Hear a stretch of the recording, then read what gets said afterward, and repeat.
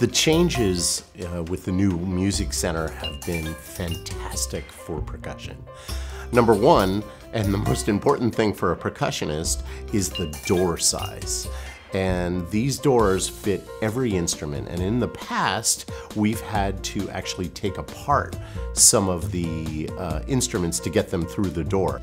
And then another thing that has, again, a profound impact on the percussion department is the fact that we don't have to use a truck to move from the Frohlich building to Corson. And if you realize that's about 500 feet, well now with the new building, we can move right down the hallway directly onto the stage of Corson. Huge, huge positive changes.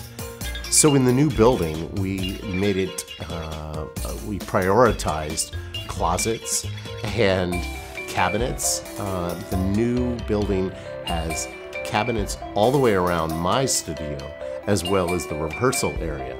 Also, we love the fact that we have wood floors and we have rooms that are not too loud.